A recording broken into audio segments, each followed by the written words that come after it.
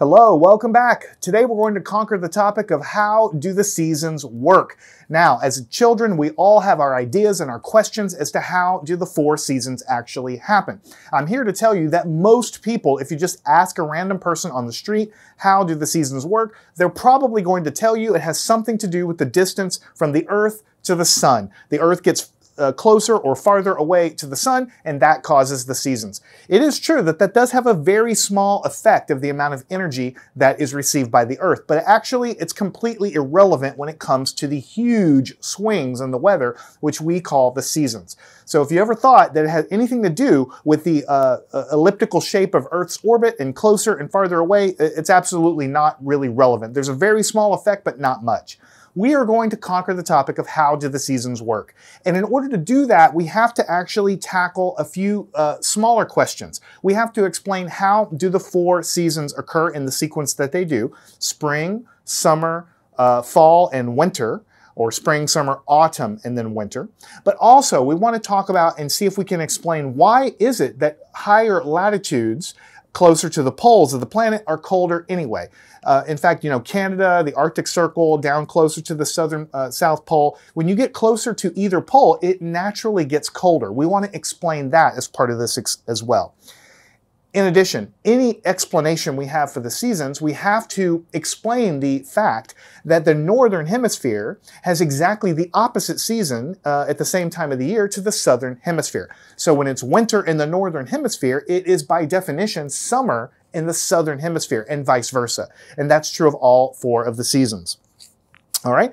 Also, we want to talk and explain the idea that when you go and visit the North Pole or the South Pole, then for about half of the year, the sun never appears to set. It's permanently daylight near the poles of the planet during about half the year. And also the other half of the year, it's permanently darkness. So we want to explain why is it that the sun never sets for half the year and the sun never rises for the other half of the year. Now, it turns out all of these things are explained by one fact, which is absolutely critical, and that is that the Earth is tilted on its axis.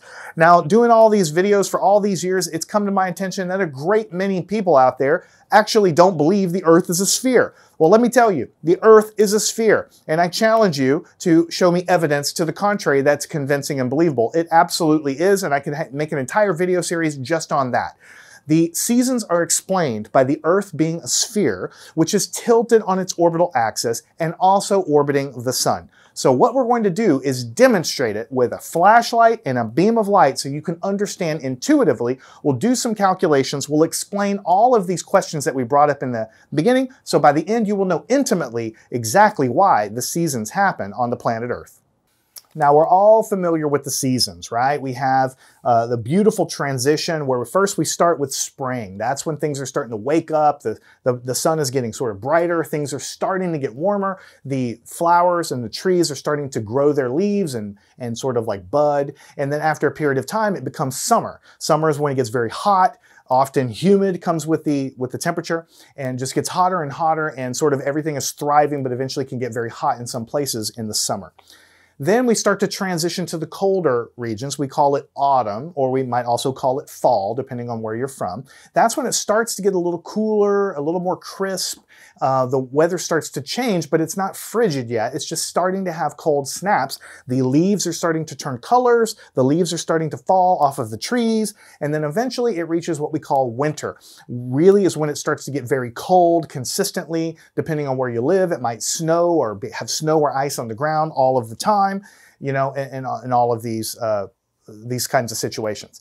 And so even if you just pointed a camera at a tree and took a picture of a tree every day of the year, you would see it transition from lush green to vivid bright green, meaning the summer, and then of course getting to autumn where we start turning the colors into the orange and it starts falling off, and then again into the winter when you start having ice and just a lot of essentially precipitation in the form of ice that stays on the ground there. All right, well, I do not believe in holding the punchline for the end, so I want to get to the reason in the beginning. The reason that we have the seasons is basically completely dependent on the tilt of the Earth. The tilt of the Earth is about 23.5 degrees. Actually, it's a little bit less than that, 23.44 degrees, but we round it up to 23.5 degrees. And when we say the Earth is tilted, what we're talking about is relative to its rotational rotation about the axis. So that's why these globes are always tilted like this. The angle here, if you could draw a line out of the pole, is 23.5 degrees. And so the Earth is rotating around like this. So if there were no tilt at all, the Earth would be straight up and down, just rotating like this, but there is a tilt to it. And as the Earth goes around the sun, that relative tilt is always in place. So as we go around the sun, sometimes we're tilted towards the sun, and sometimes we're tilted away from the sun. This is what gives rise to the seasons. Of course, we do get a little closer to the sun and a little farther away from the sun, but I'm going to show you by calculating here in just a few minutes that the effect of being closer and farther away only leads to about a 7% difference in the amount of energy received from the sun. It's not enough by a long shot to explain the drastic range of temperatures that we have due to the seasons. All right, so what I'm going to do is ask you to use your imagination. This flashlight here is actually not a flashlight. This is the sun. Now, a real sun or a star radiates in all directions as a sphere going in all directions, but it's easier for me just to hold this directional flashlight, right? So when I shine this thing at the Earth, then I need you to imagine that it's the sun shining on the Earth, but also radiating in all directions, right? Now, to give you a better beam, I'm going to place the flashlight in this tube. So when it exits, I'll just show you on the board here, when it exits and comes out of the tube, you can see a nice spot comes out there, and that just helps us visualize what's going on. So I could shine that spot on the Earth and kind of move it around if I wish. What I want to do is I want you to imagine walking on different parts of the planet. And what I want you to do in the beginning is to pretend that the Earth isn't even tilted at all. Just erase the concept of the tilt, because we all know that no matter what season of the year it is, it's always warmer near the equator, and it gets colder as we approach the North Pole, and it also gets colder as we approach the South Pole. So there's something to do with the curvature of the Earth, like not even related to the tilt, that gives rise to this drastic change in temperature as we go near the pole. So let's talk about that. So this is a sphere. It's constantly curved, right? What I'm going to do is ask you to pretend that this piece of cardboard is the local flat surface. So here, it's locally flat near the equator, and as we approach, it starts to become at an angle of about 45 degrees to the local horizontal right here as we approach the halfway mark up. And then when we get to the pole, it's flat, pointed in a 90-degree direction than it did when it was down here. So because the Earth is a sphere, the locally flat surface, I mean, you're walking on this thing facing sideways, and you would be up here at the pole facing pointed up and down and pointed sideways. So you basically have a 90-degree angle between the way in which you point, and the local ground is pointed 90 degrees differently, whether you're on the equator or near the pole. Again, forget about the tilt of the Earth for right now. So what I wanted to do is I want to hold this right here and see if I can do it here and show you that if you're someone standing at the equator, again, forget about the tilt of the planet. I'm not even talking about the tilt right now. And if you're the sun, then the energy coming out of this cylinder here is the energy flowing out of the sun through a hollow cylinder like this. Now, again, the sun is radiating in all directions, okay? But just consider the energy, the energy coming and flowing through a cylinder from the sun. As it impacts the surface of the planet that's near the equator, it would form a spot that would be relatively concentrated, because basically the rays coming out of this tube are going to be hitting 90 degrees there. Right? But notice what happens. See if you can still see that. Let me back it up just a little bit. See if I can make it a little bit. See if I can, yeah, like that. That's what I'm really wanting you to see. See if I can make it a little bit brighter. Now look what happens as I am now standing somewhere in North America. This beam, this spot, it's the same amount of energy hitting the ground here, but as I go towards somewhere in the northern hemisphere, the light is spread out more along the ground because it is hitting a larger amount of the surface. And then as you approach being on the North Pole, you can see it being spread out even more. All right, now we're going to do the exact same thing from a slightly different angle. We'll do the overhead camera. So when we're hitting the equator, the sunlight emerging from the tube in the cylinder is concentrated on a circle of some surface area here. But as we start walking northward, then it's spread out over a larger surface area. Eventually, when we get to the poles here, if you could see it correctly, hopefully on the overhead camera, you can see that the area over which the same energy is spread out is a much larger surface area.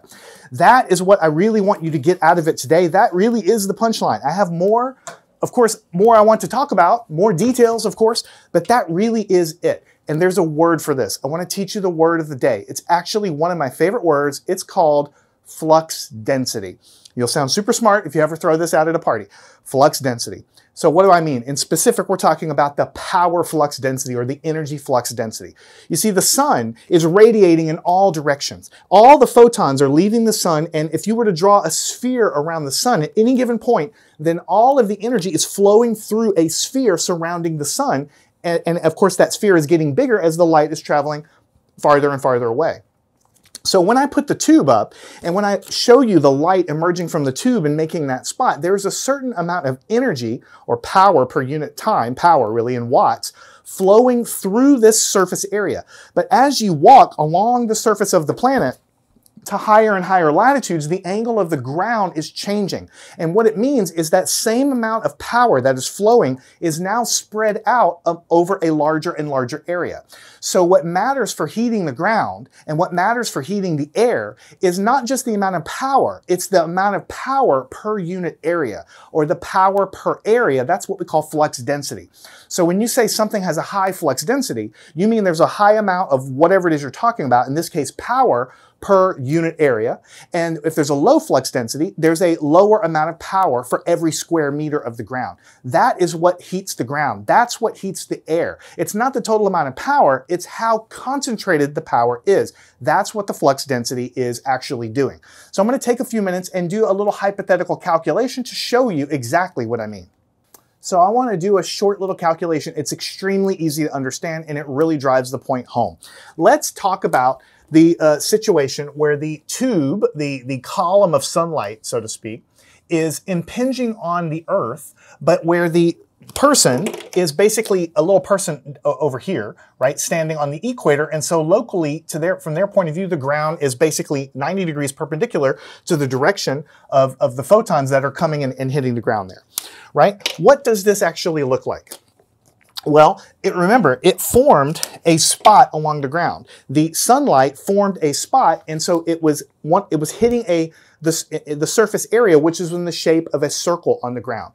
Now, I have to make up some numbers here. The numbers don't actually matter, but let's just pretend that in our actual experiment, it was 100 square meters for the circle on the ground. Now, this actual circle spot here was just a few square centimeters, but let's just say it's coming from the sun, and let's say the sun was radiating, and it was and the circle on the actual ground of the Earth was 100 square meters, right? What the unit that actually matters is actually watts per square meter. That's what actually matters. How many watts are hitting and over what area are they hitting? Now let's pretend that the energy coming out of that tube was 100 watts. Now, it wasn't 100 watts. This is not nearly that powerful. I'm just making numbers up. The sun is an enormous powerhouse in nuclear fusion, right? It's gigawatts and gigawatts and gigawatts, but the actual number doesn't matter. I'm just going to illustrate a point by pretending that the energy coming out of this little column was 100 watts, and let's pretend that the spot there, which I can just sort of draw as kind of like a little circular, sideways little circle there that it was basically hitting there, that the area there was 100 square meters, 100 meters squared. So what would be the flux density? This is the number that matters. How much power per how much square meters? 100 divided by 100 is 1, and so the answer that you would get would be 1 watt per square meter. So what this would mean is that if you consider your tube and you consider the light emerging, and that light contained 100 watts of power, right? That's an energy flow per unit time. But it was intercepting the ground and hitting a surface area of the ground that was also just happened to be 100 square meters. Then when you divide the numbers, you get 1 watt for every square meter. And that would mean that if you actually went to the ground and had like a power meter and measured every little square meter of the ground, there would be 1 watt falling on every one of the little square meters on the ground. It would be a flux density, a power hitting the ground over every square meter. That is what locally heats the ground. That is what locally heats the air. Now let's repeat the calculation and do the same sort of thing, except we're going to change it, obviously. So we're going to have our tube right here. We're going to have our little photons coming out. And we're going to have our Earth. I'm going to put E for Earth. Right? Except now our person is no longer going to be here at sort of the equator. They're going to be somebody up here in North America. Locally, the ground is now slanted with respect to how the photons are hitting the ground there. And just exactly as it was in the demonstration, the area over which it's falling locally on the ground is no longer a circle. It's stretched into an ellipse, and it's a larger surface area. All right, one more time. Somebody at the equator looks like this. And as we get to somebody in North America, locally the ground is slanted, and so it looks more like an oval shape and with a larger surface area on the ground than the person at the pole. And then, of course, to the equator. And when we get to the pole, the ground is slanted so much, the area of the photons hitting the ground is much, much bigger there. So let me put that away. And we're just doing this calculation for giggles, okay? This is not a real calculation. But the flux density would basically be equal to the same 100 watts. That's critical because it's still 100 watts coming out of the column of energy that we're measuring, but it's no longer falling over 100 square meters. Because the ground is slanted, let's just pretend that the area is about double, 200 square meters, right? And so what that means in this case is the flux density is what? 100 divided by 200 is 1/2, and the units are the same, watts per meter squared. Now you know this is the number that matters. Flux density, 1/2 watts per square meter, 1 watts per square meter. The person in North America, far away from the equator, for every square meter of ground, if they had a power meter and they marked off 1 square meter, they would only measure 1/2 watt hitting every square meter. This is what heats the ground. How much power is hitting over a given square meter area. And of course, as we get toward the pole, the flux density is going down, down, down, or the power density is going down, down, down. We'll do one more. It's a little silly, okay, because I don't know what the numbers are, but I'm trying to illustrate the point to you. We'll go and draw the Earth over here. We have photons coming out. Of course, the sun is huge, so the photons are really coming, parallel, essentially, from space. And we're just considering one little tube. Now, locally, somebody let's not say at the North Pole, but let's say somebody very close to the North Pole has a locally very, very flat ground. Not exactly flat. Of course, there is a spot where it's exactly flat, but we get closer and closer to flat. And we can just see from the demo there that the area over which the energy is hitting the ground is now much, much bigger. The surface area is a very long and stretched out oval there. So the flux density is going to be the exact same 100 watts, but instead of 200 meters, let's just say it's like 300 square meters. And in reality, it's probably a lot more like 500 or 600 square meters in this example, but you get the idea. So the flux density is 100 divided by 300, which is 1/3, and the unit is watt per square meter. So you can see that as you approach the poles, only because, I'm not even talking about the tilt yet, okay? I'll get to the tilt in just a second because it essentially amplifies this effect.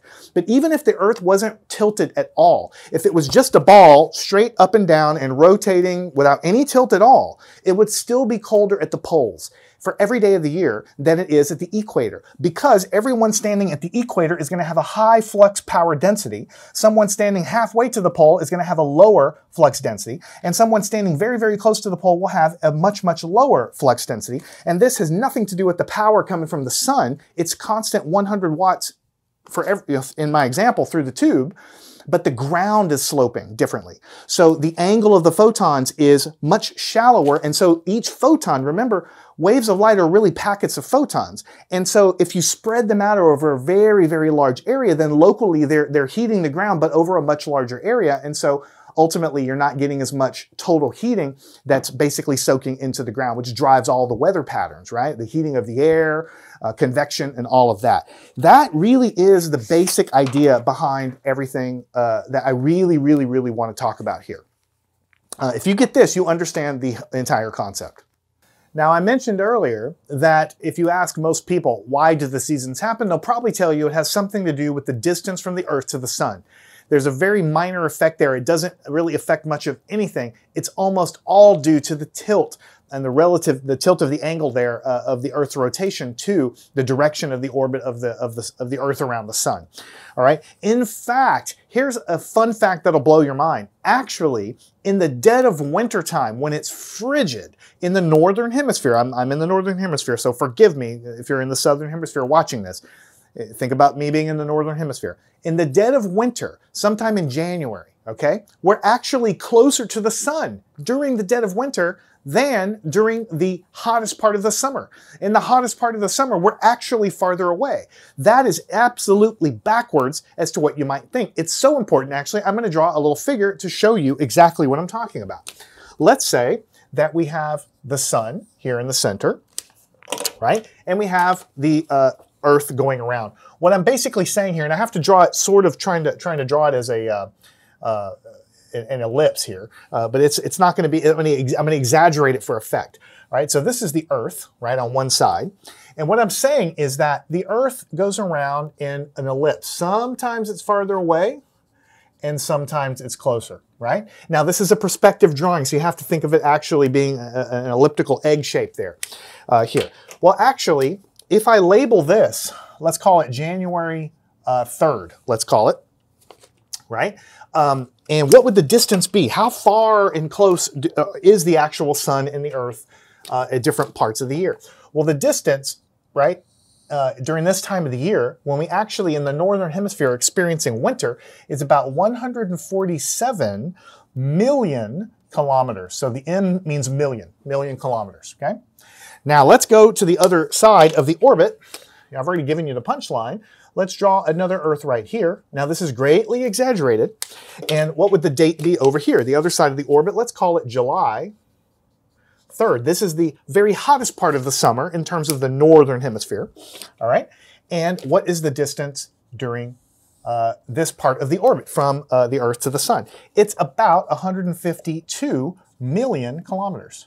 I want you to stare at that and let it sink in. What we're saying is that when we're experiencing the hottest part of the summer, we're actually farther away in the northern hemisphere. The Earth is farther away during the hottest part of the summer than during the dead of winter when we're actually closest to the sun. So that right there just annihilates any effect that the distance from the Earth to the sun has on the seasons.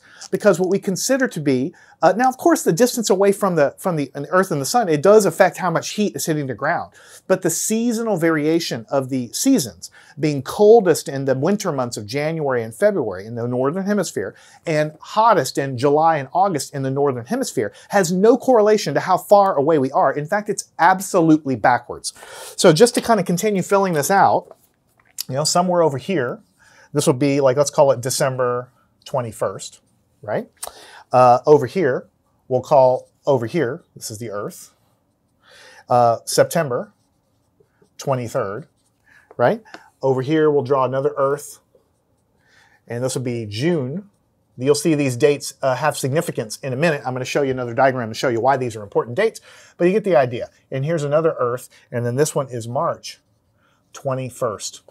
So you see the spring is starting to happen kind of over here, right? And then we get into sort of the warming up and we get into the hottest part of the summer, and then we start getting into the fall, and then we start getting into the winter. But during the part of the year when we start getting into the winter, we're actually closer to the sun than when we're farther away. It's starting to basically get very hot and warm up there.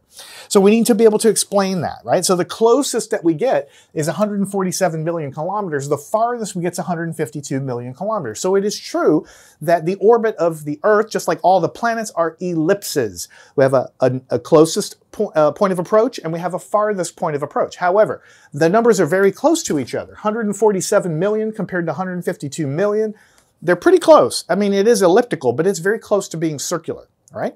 So what we'll do, actually, if you stick around to the very end of this, is I'm going to calculate for you and show you. I told you there was about a 7% 7% difference in heat received from the sun, depending on if you're here or here, just based on the distance, nothing to do with the tilt. I'm going to do that calculation for you and show you how we do it. I think it's a fun, easy calculation, and it shows you why it only gives you about 7% a difference in energy received based on the distance there. It's all governed by the tilt. And the example that I gave you where you tilt 45 degrees and you see the light spread along that much larger area, giving you a lower flux density and lower and lower and lower flux density as you approach the poles. That's what's governing the seasons. All right. So what is governing the seasons? Well, you have this thing called the tilt of the planet, right? We all know what it is. I'll get my little globe here in a second. But let's say you're traveling in the orbit this way. The Earth is traveling this way through space along its orbit, let's say. And so you have some Earth. We'll just draw it as a sphere. It's not a perfect sphere, right? If there was no tilt, then the Earth would just, the axis would be some, right here, there, and it would just be going around and around like this. However, when we actually look and see how the Earth is actually, I'll go down here, I'll put a little right angle right there, then actually, I guess I'll do it in red. There is a tilt right here where the Earth is rotating, not about the up and down axis where it's perpendicular to the direction of the motion of the planet, but it's tilted off to the side and rotating like that. Now let me go get my globe and kind of illustrate what that means. When we talk about the Earth being tilted, if there was no tilt at all, then you see how it would be straight up and down and the Earth would be going like this through space, right? Then it'd be rotating like this and traveling through space like this. However, the Earth is actually tilted at an angle here, and this angle is 23.44 degrees, which is very close to 23.5 degrees. That's usually the angle that we tell school children and things like this. And this is the angle between the rotation axis of the planet and the straight up and down direction compared to the orbital motion there.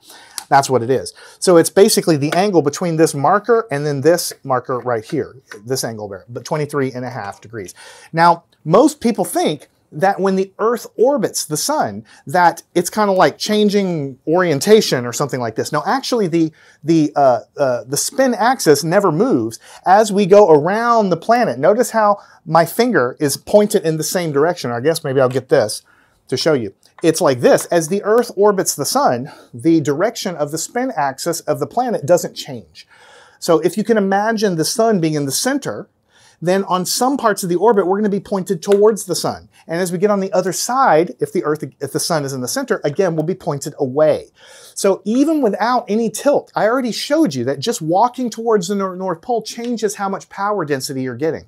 But because you add this tilt on top of it, you greatly amplify the effect. In the times of the year when the Earth is pointed towards the sun, then everybody in the northern hemisphere is getting a higher flux density because they're tilted towards the sun and the sunlight is hitting more directly, right? But there are times of the year when if you're tilted away from the sun in the northern hemisphere, and just like we showed with the paper before, you're spreading out the sunlight even more than it normally is there. And I have a handy dandy drawing here that I want to basically show you. Let me get all my little talking points here so I can make sure I say everything. All right. We have, what we want to do is we want to walk through this picture because you see these kinds of pictures and I want to walk through it with you. We have the 4 seasons labeled. We have winter, summer, autumn, and spring, or winter, autumn, summer, spring, like this. So let's start at the beginning of the year. Essentially, the end of the year is December. That's when it's very cold, and the spin axis of the Earth is oriented away from the sun, which is in the center, right? But then again, you have to imagine like my fist being the sun. When you get over here, as it is in the diagram, on this side, the far side here, then what you have is there is a tilt of the Earth, but the sunlight isn't really affected so much by you're not tilted toward or away when the sun is here. The sunlight is just hitting the side sort of the globe over here. But then when the sun gets over here, then you're tilted towards the sun. And so you're getting more direct sunlight over here. And then when you get on the back side over here, it's the same as what happened over there. You're tilted in one direction or another, but you're not tilted towards or away. All right, so that's what these special dates are basically for.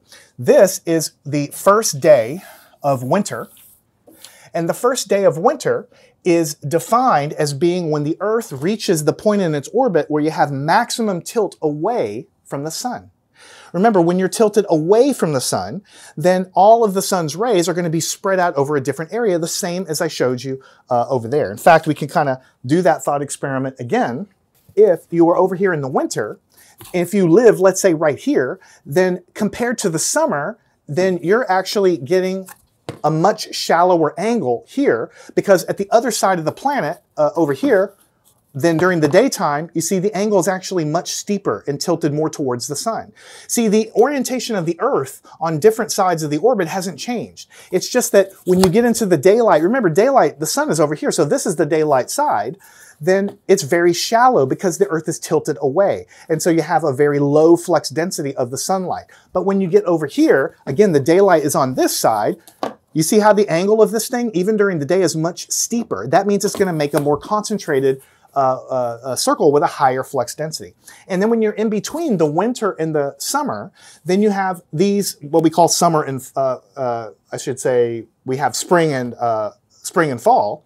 Then what you have here is the sun hitting, I guess I'll do it this way to you. Pretend you're the sun. The sun, you basically are a sphere and you're not tilted towards or away. It would be like you are the sun. And yes, you have colder areas down up here and you have colder areas down here, but you're not tilted towards or away. During the middle of the year, in the autumn or in the spring, the sun is just equally illuminating the northern and the southern hemisphere. You're not tilted towards or away. So the autumn or the spring are sort of the in-between points of winter and summer, because those are the points exactly halfway when you're not tilted directly towards or away. Now, we have some dates here. Keep those dates in mind. We have another diagram. This is almost exactly the same diagram. The only thing that have been added are these fancy words called equinox and solstice. These are super fancy sounding words, but I want you to think of the word equinox. I want you to think of it as sounding like equals. So when you think equal sign or the word equation, the word equal is in there. It means two things are the same. So when you have equinox, you need to be thinking equal light. That's what it basically means. Equal. Something's equal. What is equal during the equinox? Well, it's the 2 points in the orbit where the in between tilting away and tilting toward the sun. When you're here in the northern and southern hemisphere are getting the same amount of light. You're not tilted towards or away in March. You're not tilted towards or away in September, because you're on the part of the orbit where both the northern and the southern hemisphere are getting the same amount of light, because you're not tilted towards or away. So we call that the spring equinox, or the fall or autumn equinox. And these are the dates that during the year when that happened. Now, it depends on who you consult as to the exact date, because remember, we have time zones. So in the previous drawing, for instance, notice it gave a range of dates for the equinoxes, right? And in this drawing, it just picked a date, because it depends on where you live, if it's March 21st or March 22nd or whatever. But you get the point. The point isn't the date. The point is that there is a point in the orbit where the northern and the southern hemisphere are getting the same amount of light. It's called an equinox, and it happens twice per orbit, once on this side, once on this side. Once when you're approaching the warmer parts of the year, and once when you're approaching the colder parts of the year. So that's what an equinox is, equal light, okay? Now we have something called a solstice. And anytime you see the word solstice, you need to be thinking that is either a point of maximum solar radiation or energy, or maximum or minimum solar energy. So solstice, you need to be thinking either max or min sunlight. And so you have a winter solstice. This is when the Earth is in the part of its orbit where notice its tilt has the same orientation all the way around, but we are maximally tilted away. And that's called the winter solstice. Here we have the summer solstice, June 21st, where we're maximally tilted towards the sun. And so, just like our demonstration, we're going to do it one more time. As we go around the planet, we get, just because of the tilt of the planet, we get more or less flux density just because of the orientation of the planet. All right, so let's start off in the wintertime. We are tilted away, and that means that anybody standing on the northern hemisphere is sort of laying back, and the angle of the ground, you can see the angle of the ground here is going to be a lot more shallow anytime you're in the northern hemisphere there. So the light is going to be hitting at a very shallow angle here, and I'll turn it toward the camera so you can see what it looks like. And you see that the incident light is not forming a circle like at the equator. It's spread out there. And so everybody in the northern hemisphere would be receiving less flux density, and so it's going to be very cold. Now, the people in the southern hemisphere are pointed towards and tilted towards the sun. It has nothing to do with the distance being closer or farther away. It's just the angle. So the people here, you can see the angle of the people down here. This is very steep, whereas the people in the northern hemisphere, it's very, very shallow. So very, very steep, pointed toward the sun, and so it's going to look more like this. It's going to be a very high flux density. The people in the southern hemisphere would see something like this, but the people in the northern hemisphere would see something a lot more shallow, a lot less heating per unit area. So that's why it's winter in the northern hemisphere, and it is summer in the southern hemisphere, right? Like this.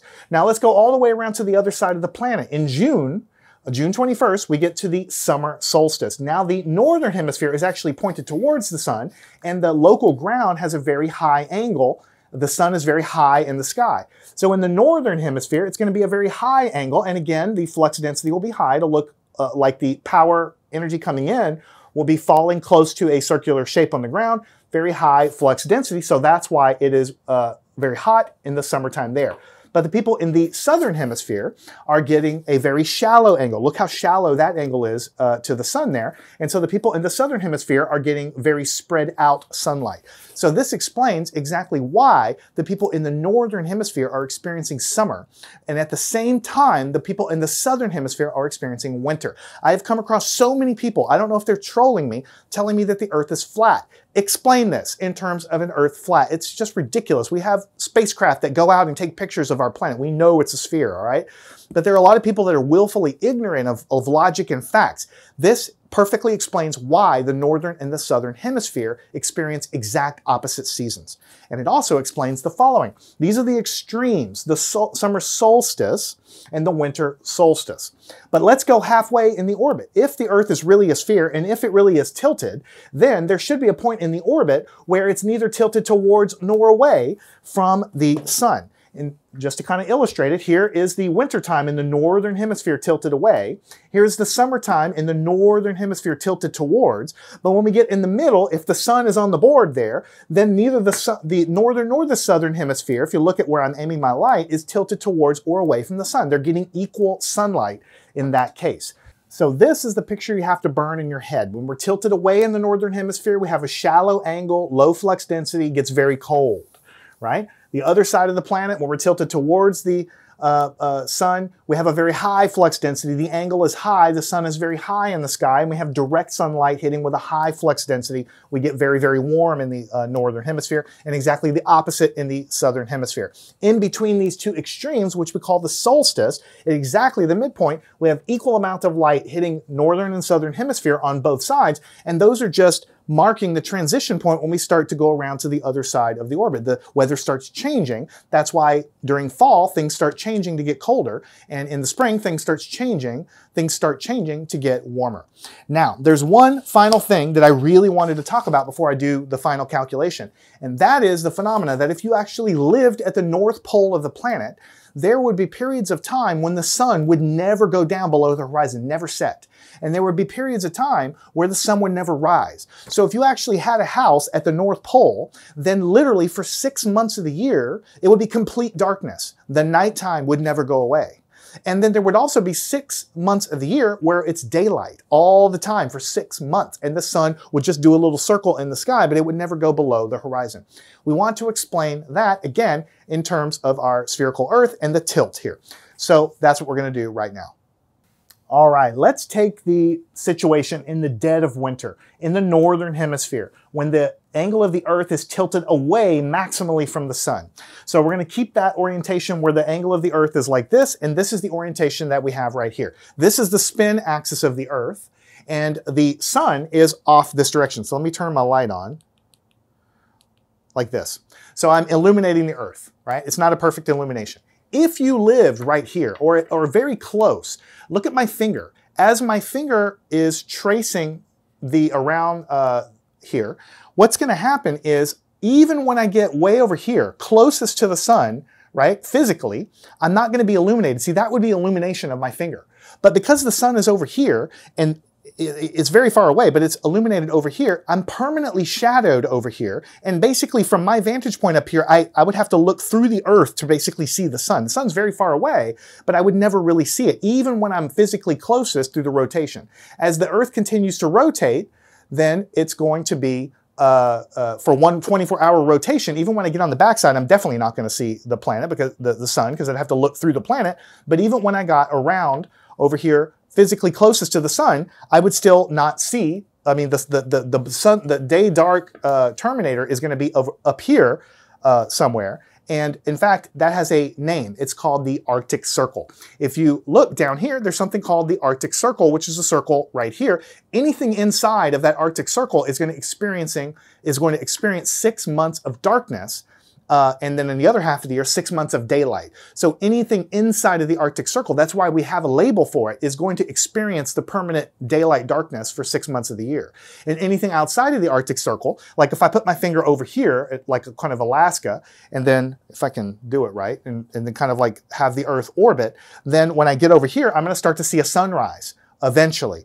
But what's going to end up happening is eventually Alaska is going to retreat, and I'm going to have darkness again over here. But that's only because I'm outside of the Arctic Circle over here. If I'm inside the Arctic Circle, I'm never going to see the sun, because I have to sort of look through the Earth down in order to see it. That's what's happening over here. I get 6 months of darkness for half the year. As the Earth gets over here, though, then the situation changes. So let's look at what happens whenever we are in the summer solstice. We're pointed towards the sun. So in order to do that, I'm basically going to have to put the sun on the other side, essentially. So what was originally, it was over here, and then as we orbit and get on the other side of the planet, then now the sun is coming from this direction, right? So I guess you could kind of like pick this up, and you could say, okay, I'm going to go over here like this, and so now I'm just going to put it back down on my shelf here. So the tilt of the Earth has not really changed relatively, and now you can see I'm tilted now towards the sun as I am over here. Now what's going to happen is as I look inside of the Arctic Circle, then the sun is never going to set, right? Because I'm always illuminating, no matter, even if I'm on the back, like if I'm over here in the daylight, of course I'm going to see the sun. But as the Earth rotates, even when I get far away over here, I can still see the sun, because I'm tilted towards the sun. So the sun is just going to make little circles in the sky from my point of view, which is kind of hang there close to the horizon. I'll have to look down close to the horizon. It's going to be hanging out close to the horizon, but it will always be above the ground. Again, for 6 months of the year. And the exact opposite is happening on the other side. When I am seeing sunlight all the time, the southern hemisphere is seeing darkness all the time, and vice versa. And that happens for 6 months of the year. So that explains why inside of the Arctic Circle, we have those perpetual, it's called the midnight sun, where the sun is just up like all the time, again for 6 months of the year. Now, I want to close the lesson with going back to the beginning, discussing the common reason why people give for the seasons. Most people will answer that because the Earth goes in an orbit, sometimes we're closer, sometimes we're farther away, or maybe they think it's the tilt of the Earth and it's because we're tilted closer, we're a tiny bit closer, and then sometimes we're a tiny bit farther away. It has nothing to do with the distance. It's just the angle, as I've mentioned about 10 times. But I want to do a little calculation. We know from this diagram that the Earth, during the closest point of the orbit, is 147 million kilometers away, and roughly, and we know that the farthest distance is about 152 million kilometers away. So I want to calculate how much power is intercepted by the entire Earth when it's at its closest approach, and I want to figure out how much energy is intercepted, or power intercepted, by the planet when it is in its farthest point away. And we're going to compare those two numbers. And we're going to find out, I'll give you the punchline, that there's only about a 7% difference whether you're in the closest point of the orbit to the farthest point of the orbit away. And if you're just considering the tilt of the Earth being closer and farther away, it's even less, because the whole diameter of the Earth is just not very big compared to the orbit of it. So if the orbit of the Earth doesn't really affect the seasons, and certainly the tilt being the distance towards or away is not going to affect it at all. It's only to do with the angle and spreading the energy out over the ground. That's what the actual reason is. So let me draw a little picture, and then we're going to do that calculation. All right, so we have something called the sun, and we have 2 points we want to consider, and it's a little bit weird the way I'm going to draw it, so you're going to have to forgive me, but basically I'm going to draw sort of 2 orbits. I'm going to pretend there's sort of 2 different Earths in 2 different situations. The first Earth I'm going to put right here, and it's some distance away. I'm going to call r sub c because it's the closest distance, and that's 147, and that's million kilometers. Right?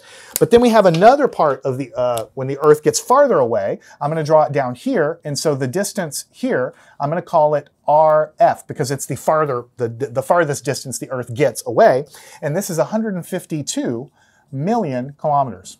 All right? And what we want to do is want to calculate how much power is intercepted when the Earth is close and how much is intercepted when it's far away. Now you have to use your imagination here. I don't have a star in my room here. But the sun is a fusion furnace that's spewing out energy in all directions. And if you put a shell, an invisible shell around the sun, a 3-dimensional spherical shell, then all of the power emanating from the sun will cut through any shell that you draw. So if the Earth is at a certain distance away from the sun, then the Earth has a cross-sectional area. It's really a sphere, but from a cross-section point of view, from you looking at it, it looks like a circle with some area to it, okay? Whether or not the Earth is far away or not, it still has some cross-sectional area. But when it's close to the sun, it's intercepting more power because the sphere surrounding the sun, when the Earth is closer, is a smaller sphere. Like this sphere right here. So the proportion of how much the Earth intercepts when it's closer to the sun is higher, or the ratio is higher than when the Earth is farther away because the circle is bigger. And the power flow from the sun stays constant, roughly speaking. It's not really constant, but we just say it's constant here. So what I want to do is calculate the difference in the power received when the Earth is close to when the power is far away. Now, I'm not going to use real numbers because we're not going to need to. We're just going to use little estimates. So when the Earth is close to the sun, and we know it's 147 million miles away, how much power does the Earth actually get? How much power does the Earth receive? Well, what we know is that there is some cross-sectional area of the planet Earth. We're going to call that the area of the cross-sectional area, A sub x. That's the cross-sectional area of the Earth. We could calculate it. We know what the area of a circle is. We know the radius of the Earth. We could calculate it and get a number in like square kilometers. But we don't need to do that. Let's just say that it's some area, some cross-sectional area of the Earth. We don't need to know what it is right now. We'll just put it there. And we'll take the ratio of that to a sphere when the Earth is this far away. Now, the surface area of sphere is 4 times pi times r squared. And so I'm going to call it r sub c squared. So what I'm doing is I'm saying when the Earth is in the closest point of its orbit, if we imagine a sphere, a constant distance all the way around, that sphere would have some area, 4 pi r squared, but the Earth would be a very small part of that surface area of a sphere. Its cross-sectional area, we call it a sub x. I don't need to know what these numbers are. I'm just writing them down and saying that the ratio of the area of the Earth to the ratio of a sphere at this distance away is given by this ratio. Now, if I take that ratio and multiply it by the power that the sun provides in the universe, in other words, if I knew an accurate, and you could look it up, but we don't need to know it, the power in gigawatts, or there's a bigger unit than that. The sun is an enormous supply of power, right? But it's a very big number. The power emanating from the sun is a number in watts. If we take that power emanating from the sun and multiply it by the ratio of the area of the Earth divided by the area of a sphere at that distance away, the close distance away, this is going to be a ratio, how much is intercepted by the whole planet divided by the entire sphere at that distance away, multiplied by the total power of the sun times this ratio. That's going to tell me how much power the Earth is intercepting when the Earth is at its closest point, right? Now, we do the exact same thing when it's far away. When it's far away, we have a similar thing. We have a cross-sectional area of the Earth compared to a ratio 4 pi r squared. But now it's farther away, so I'm going to call it the far distance RF. And that's, again, squared. And again, that's going to be multiplied by the power of the sun.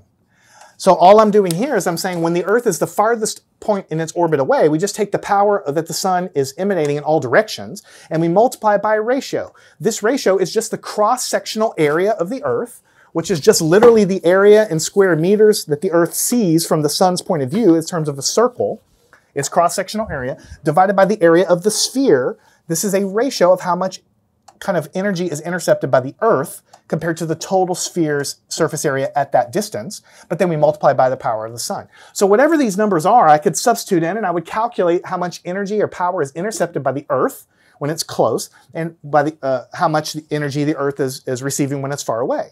And notice that this is an area, and this is an area, so when you divide them, this has no units at all. And when you multiply by watts, then what you would get is a number of watts that the entire planet is receiving when it's far away, and this would be the entire number of watts the planet is receiving when it's close. Now, since we want to compare these two, we want to just take the ratio of the power when it's close divided by the power when it's far away. So this ratio, because we're going to compare these two, is going to be equal to this thing divided by this thing. That's really all it is. So I'm just going to repeat it, a sub x over 4 pi r sub c squared multiplied by the power that the sun is spewing out, and we're going to divide that by the power received when the Earth is far away. A sub x, 4 pi r f, whoops, capital F squared times p sub sun. Now let's see what this ratio is, because what we're trying to do is see how much energy does the Earth actually receive when it's close, compared to how much energy does the Earth receive. I keep throwing the words power and energy in interchangeably, and I'm sorry about that. Energy is in joules, watts is joules per second. And the sun is always shining, so really it's better to talk about power, how many joules per second, that's what we call a watt. So forgive me if I use energy and power interchangeably. Energy is energy, we'll have that in a separate lesson, but power is how many joules per second, the energy per unit time. And we have a word for that, we call it a watt. So this is how many watts the Earth is receiving when it's close, and this is how many watts the Earth is receiving when it's far away. But we see that the power of the sun is in the numerator and the denominator, so we can just cancel that straight out. And then we can simplify over here. We can have this is a fraction divided by a fraction, so we have ax over 4 pi r sub c squared. We turn the fraction division into multiplication, so we flip and multiply, so it'll be 4 pi r f squared over, we flip and multiply, so ax on the bottom. And you should remember from basic algebra that when we have terms in the top and the bottom, since it's all multiplied, these divide away and they give us 1, or you might say they cancel. The 4 divided by the 4 cancels and just gives us the 1.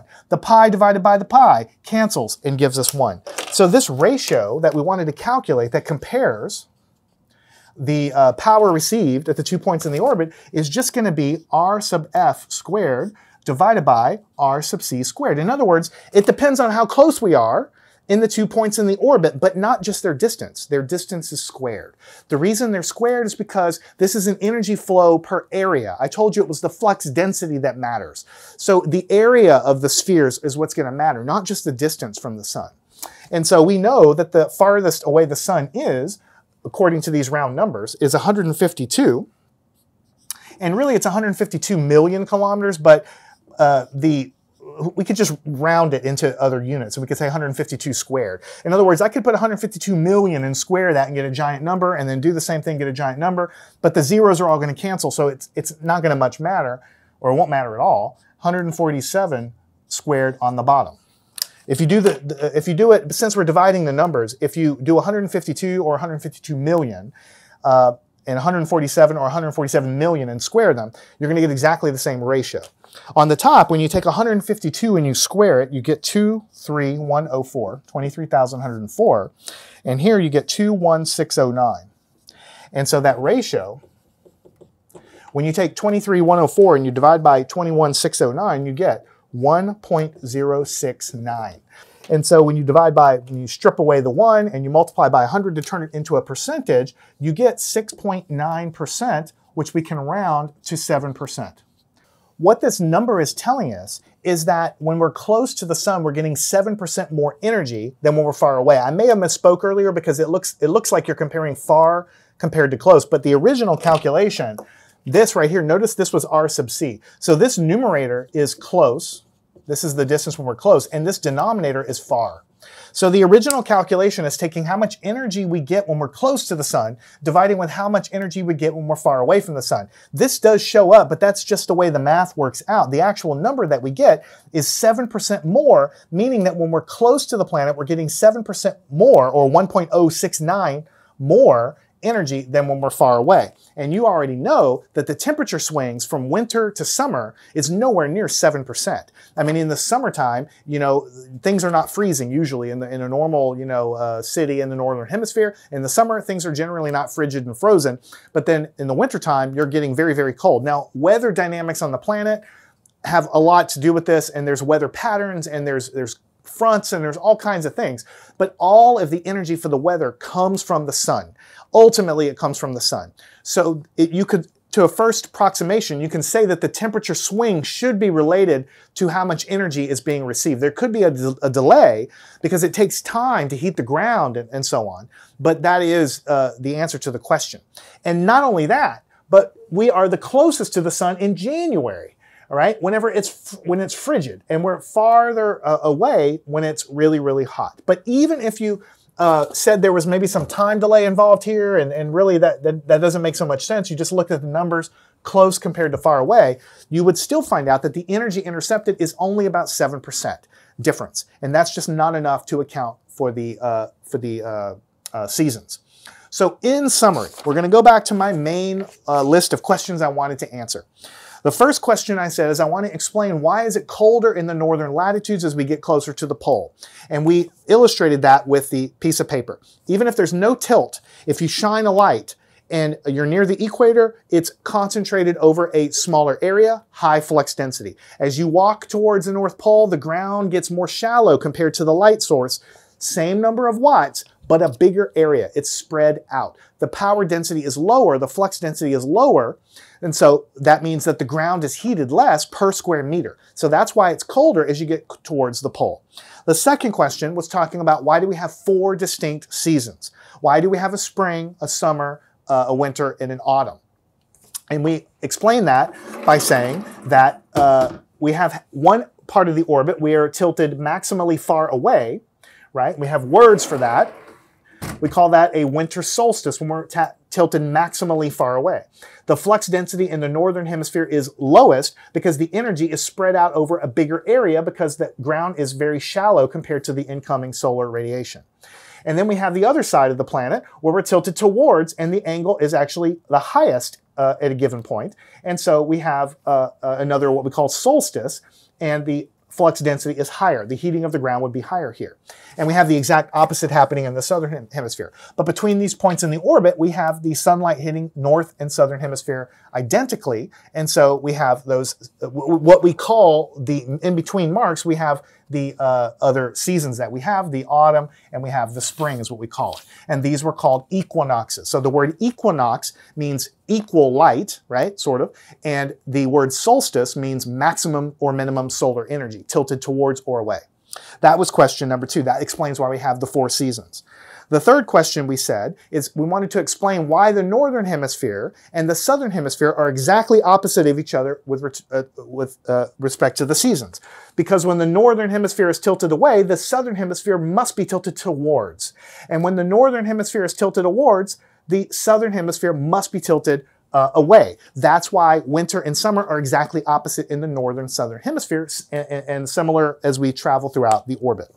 And the last question we wanted to talk about was why at the northern pole and the southern pole do we have half of the year of day where we have daylight happening for 6 months and the sun never sets, and we have darkness for 6 months where the sun never rises. And that's just because when we're tilted and the way the sun is coming in, half of the year, even as the earth rotates, we're constantly bathed in sunlight because we're tilted towards the sun. But if we're on the other side, tilted away from the sun, like over here, if we're over here, even as if you can imagine yourself over here just kind of going in a circle, there is a point closest to the pole where you're never going to see the sun because you have to look through the planet to see it. That would be 6 months of darkness. This would be 6 months of daylight because even as you rotate here, you're always going to be bathed in sunlight. All right. You'd be surprised how many people, including me, of course, before I learned this stuff, just don't know why we have the seasons. Most people will say it's because we're closer or farther in our orbit, and that's, as we said, as we showed, about a 7% difference. But not only that, the dates don't even work at all. So that doesn't make any sense. And then if most people don't tell you that, they'll tell you, oh, it's because of the tilt, but it's because we're tilted and so we're closer during, like physically closer here than we are over here, physically farther away. That's a negligible effect because even if you are tilted towards or away, you cannot get more than 1 Earth diameter away or toward the sun. And we already showed that even throughout its orbit, it only accounts for 7% of the energy difference. So being tilted towards or away, less than 1 Earth diameter, the distance involved in the tilt has absolutely no effect on the seasons at all. It is 100% because when you have the ground and you have the light and it's at a 90-degree angle, the concentration of the sunlight is high, but as the tilt of the Earth is happening as we go around the sun, then the ground is tilted with respect to the light and the sunlight is spread out. That is the reason why we have the seasons. Learn anything at mathandscience.com.